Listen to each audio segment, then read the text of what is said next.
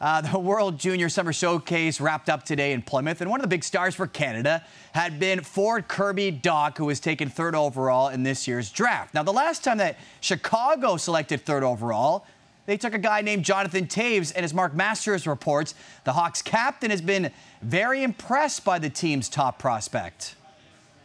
At a convention for Blackhawk fans late last month, Jonathan Toews called Kirby Dach a true talent who could probably step into the NHL right away. That was music to the ears of the Saskatoon Blades forward, who grew up idolizing Toews and admired the way he took the hockey world by storm.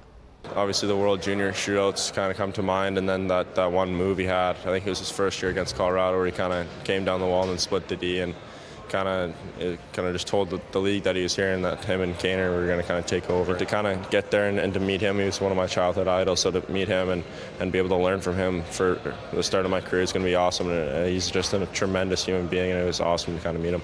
Based on what Dach has shown this week, he may be ready to join Toews in the NHL next season.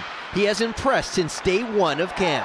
You know what? He's a better skater than people talk. I noticed it out in practice here today already that he gets around the ice for a big man really well. It's never easy for bigger guys to move that well on the ice, and I think he has that rare skill that he's able to possess, and you know, even a skill level. I mean, the way he sees the game, the way he can distribute the puck and keep the puck in tight areas.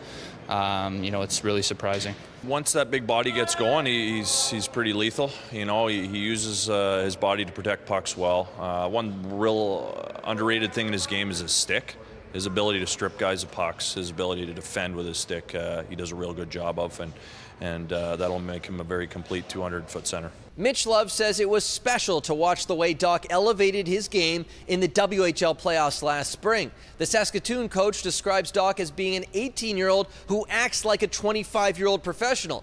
And because of that maturity, Dach may become a pro for real this fall. Mark Masters, TSN, Plymouth, Michigan.